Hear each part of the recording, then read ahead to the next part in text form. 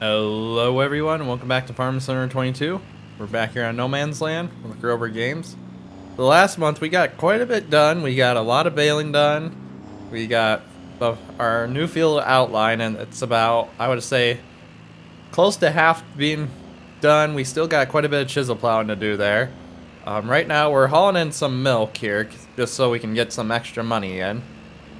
Because I already told you my ultimate plan is we're going to invest into a Kubota tractor and trade off that 1086, so I kind of want to get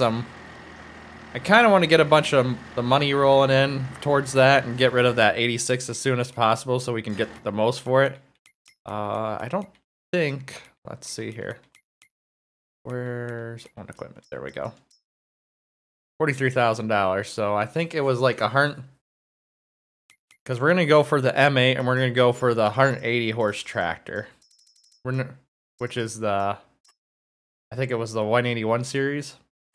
Yeah, the M8 181. And we're going to get duals on it just so we have that. We're going to go with Michelin, I believe. Yeah, Michelin's. Rear twins. No front attacher though. Oh.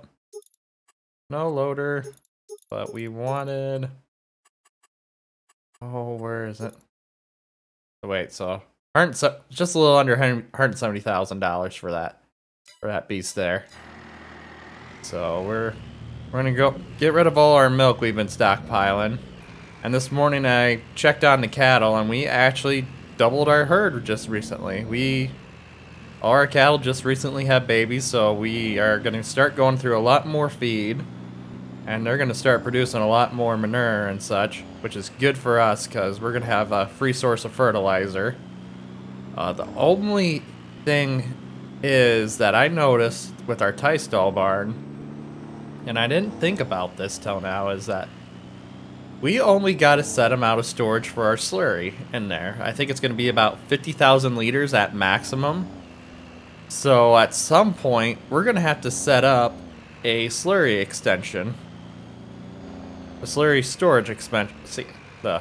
storage extension for the barn. And I haven't even taken a look at that. We'll actually take a look here in a second.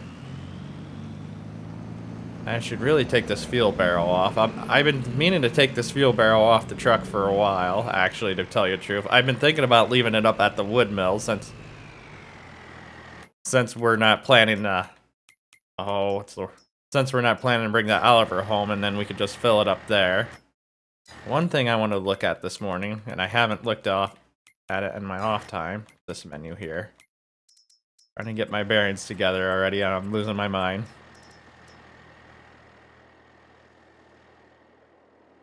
Not enough money.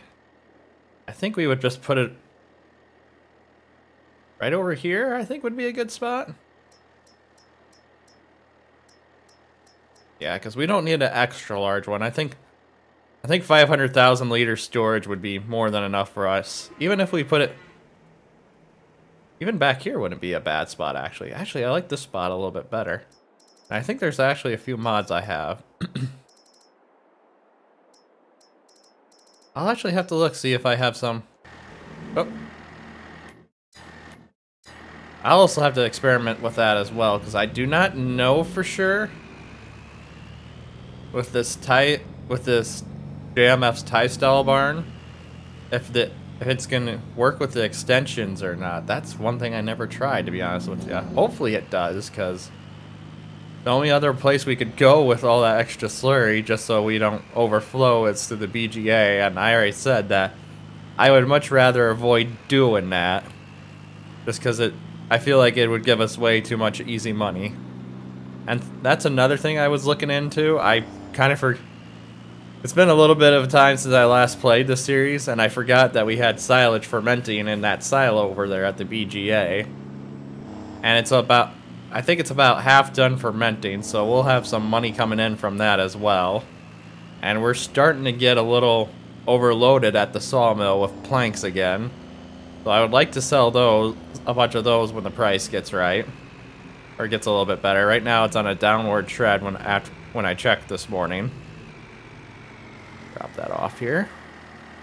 And I'm trying to think what else I looked at this morning.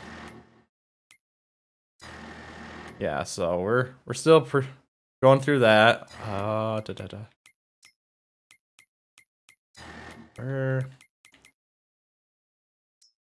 But yeah, I thought milk was a good enough price to get rid of some now, so that way we don't have it near as much to worry about later. Where are ya? Not diesel. I'm losing my mind right now, and we just started this episode. Planks. That's what we're gonna look at. There we go. And we're at like 2386, which actually isn't that bad. You know what? I made the ultimate decision. We're gonna get rid of a load. That way I can clear up some space at the sawmill. And the sawmill is starting to run low on timber to produce planks as well. So we got a lot of little tasks that I need to get done. We got chopping to get done. We got that field to get done. And then we'll have soil sampling. And I know earlier I said I was going to buy a soil sampler and do it ourselves. But we just don't have the time. I think I'm just going to pay for it, even if because it's going to resample all of the section 25, which is not the biggest deal in the world, because we got the little bit of the tip of the field of our new field made going into that, or not 25, 26, because we got a little bit of the tip of the new field going in there, and then we'll just, and that way that'll save us some time here. But yeah, I think that's what we'll do. We'll at least go sell one load of. We'll sell one load of planks, and we'll actually see where that gets us. Because if it gets us close enough to buying that M8 today, I think we're gonna do that, and that way we'll be set there, and we won't put any much more hours on the 86. So that way we can get the most bang for our buck for that tractor. Because I think we were only gonna get like $40-some thousand back from it when we sold it. When I was in the menu, so we'll get like a few thousand extra when we haul it in ourselves. But just so that way we can just have the newer tractor on the farm, and we'll over the winter months.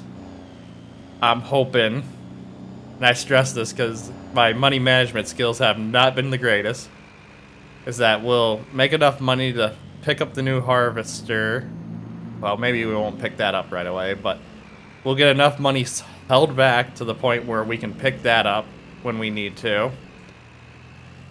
And make enough money. We're also going to drop off this barrel too, so that way we can stop interfering with when we try to fill up milk and water and stuff with the pickup truck. We'll just set it over here. And that way we'll have a little spare tank for the Oliver here. But back to what I was saying. We'll save enough money back over this winter to finally get GPS installed on the premium and the M8 from the Kubota. And we'll also get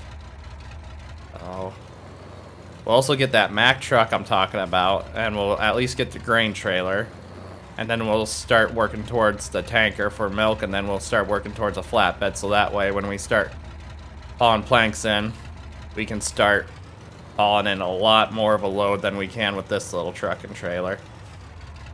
And then we'll get the harvester as well. And my next step of my plan right now is that I want us to invest into the furniture production facility. So that will be the next big building that will be invested into. And when we do that, we're gonna put it back here, over here. That's kind of why I've left this land bare for now, and why I haven't planted any trees, because I want to put up that facility and get everything set up for that before we start planting trees around it again. So we'll jump in the time lapse here, and like I said, don't be surprised if I'm gonna get 80 of these loaded. We'll see how much money that leaves us with. And if we have enough, I'm gonna haul that 86 in quick, trade that in towards the Kubota. And we're gonna get back to chopping silage and try and knock out all the silage we want for the day.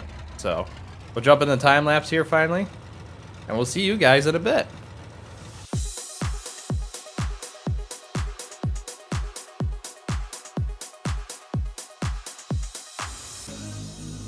The door is open, I could walk right in. Ooh, but it's so much harder than it sounds. I know it's closing if I just stand still.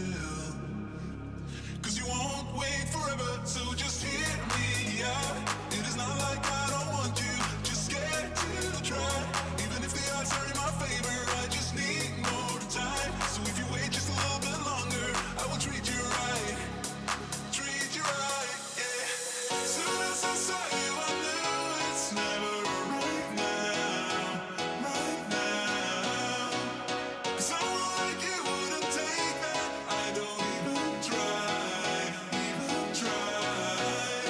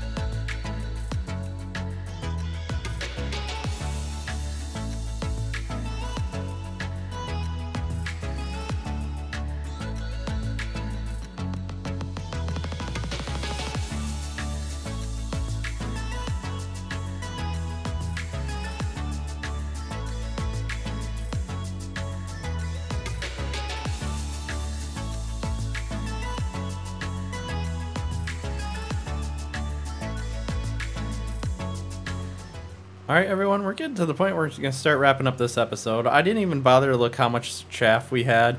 I figure we were so close to finishing out this field, we might as well chop it all and be done with it.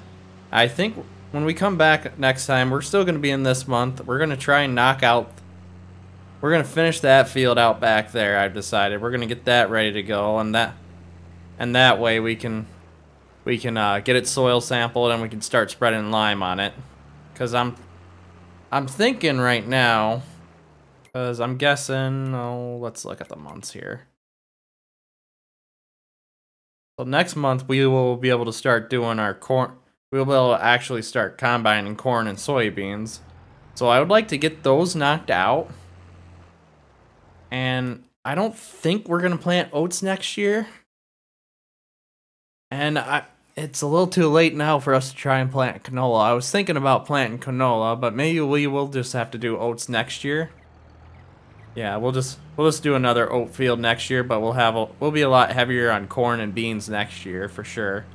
Because originally what I was planning was maybe doing one of those fields in canola, but I think we'll just do oats, and that way we'll stockpile a little bit more into our barn here for straw, and that way we'll be set for bedding for quite a while for our cattle here. I don't know how fast we're going to start going through it now since our herd literally has doubled in size. I'm hoping we actually produce a little bit more solid manure. I noticed we don't produce a lot in that front, but we produce quite a bit in quite a bit of slurry. And we'll have to look into investing the slurry and extension and such. I haven't figured. The thing I gotta wait on is to see.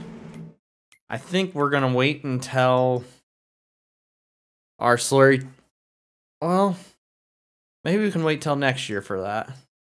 I was gonna say I was gonna wait until our slurry actually got completely filled, because I haven't messed with. I'll be honest with you, I haven't messed with like the slurry extension stuff. So I don't know exactly how it works. Sorry, I'm just kind of twiddling my thumbs right now. So those by the end of December, these will be. I'm guessing by December these will be having children. And I know we're out of space. Hey, we'll just shut this down for now. We don't need that running. And I think when we come back as well next month, we'll what's the word I'm looking for? We'll get the 40-20 over there, and we'll start. Well, not next month. Next episode. We're gonna do that today yet. We're gonna get all the. We're gonna get all the new fields completely finished. We're gonna hire someone to soil sample them for us, because I don't have the time to go out and soil sample it like I thought. The only time I would be winter, but the other issue is too, we're dangerously low on lumber at our sawmill that I would like to get over there and knock down a few trees to keep that rolling. And I might do that next episode as well. We'll see what happens here type thing. And next episode we're gonna haul the 40-20 over and get that going for, what's the word I'm looking for? We'll get that going for getting the we'll haul the conveyors over and get that set up so we can start putting grass silage into our BGA and start creating some power and some extra income for us. Because we'll be spending quite a bit of money on soil sampling and everything, and then we'll be spending quite a bit on lime again as well. And we'll start saving up towards that Mack truck. I'm gonna get that before we start worrying about getting the combine. Is my plan as of right now. So that's gonna take that there. But when we sold that 1086, we got quite a bit. We didn't lose too much money on it. I think overall, like probably 10 grand-ish if we figure in all the extras with the weights and the duals and such. But overall, I think we're gonna be much happier with this Kubota, even though it's quite a bit of ways out of the whole old iron playthrough, but we'll have plenty of older equipment for us to mess with as well. And I think it's going to handle the disc bind better. It's going to handle the baler better. It's going to handle literally everything better than that 1086.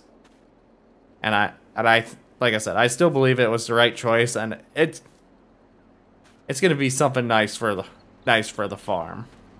You know, and because we're probably, our next nice piece of equipment will be a combine. What, depending on which style I decide on, is going to be the big deciding factor.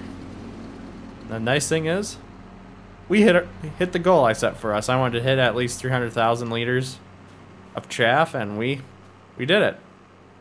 So we are sitting pretty good. The only thing we'll have to make sure is that we'll have to make sure we put enough corn in here for our high moisture corn mix, our high moisture corn TMR mix. But otherwise, this is where we're going to wrap up today's episode. If you guys enjoyed today's episode, please give it a thumbs up. It really helps out the channel. If you're enjoying the content, please subscribe so you can stay up to date to the latest series. Above all else, I hope you all have a wonderful rest of the day. And most of all, thanks for watching.